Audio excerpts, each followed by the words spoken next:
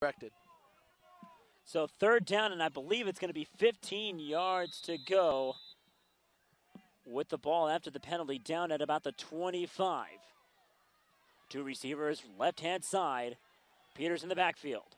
Moreno in the shotgun. Clock here taking at 2 minutes exactly. Firing it up the middle. It is caught by Stewart. There he goes, off to the races again. You have got to be kidding me. Michael Stewart for his 3rd touchdown of the day. Oh, me. Manny, oh, my. Welcome back to Tahquitz football.